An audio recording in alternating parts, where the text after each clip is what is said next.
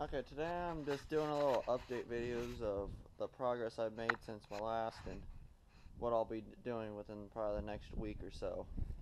So, there's all mowers, they're just, this one I haven't really done any change to. This what's going to be my racing mower.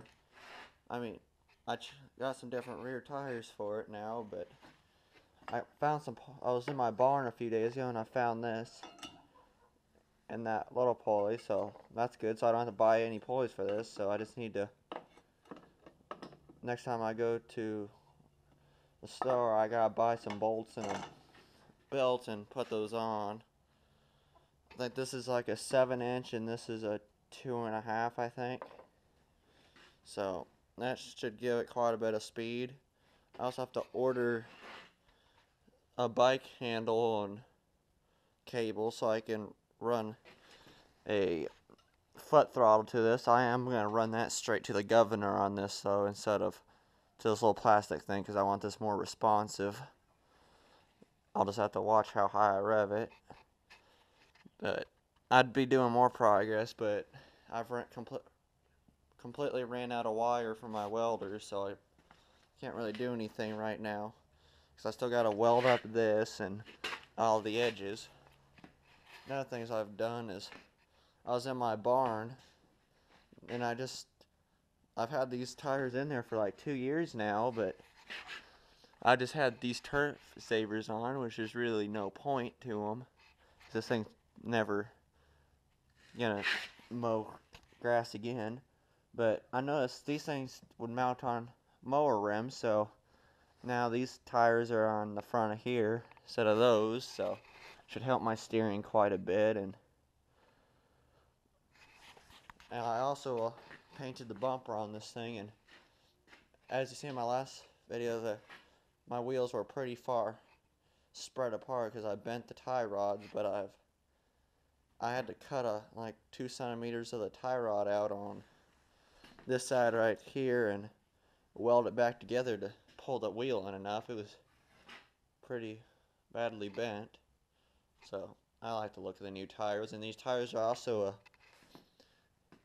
2 inches, an inch bigger than these, which were the rims that were on there, but I just had these sitting around, so I used the rim out of them. But so gave me more clearance. I have quite a bit of clearance under that front end now, and I plan on cutting this off sometime, and not sure if you can see that, but I plan on cutting that off and welding that.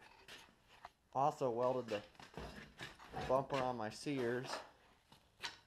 I painted it, and it's black, and as you can see, the transmission's on it again. And when I did that, I had some belt problems in the beginning. It wouldn't stay on, but I got that dealt with now. So, but the next project you probably will see me doing is just this right here, is the recovery mower. I'm going to try and finish this up because I got the engine running yesterday, but there's also more parts I need to order. Is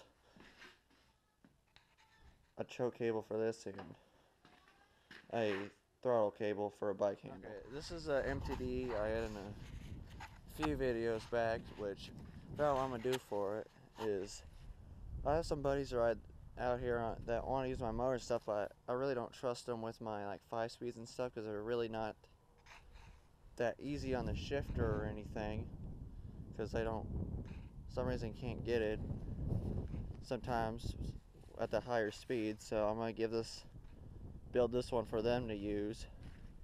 I'm just going to get rid of all that dual pulley system and make it like where it goes, just because it has a forward and reverse transmission, it's just going to have like 12 miles an hour or so all the time. I'm going to lock the rear end into a posi and like double cut these rear tires, like move every other tread line so it'll be better.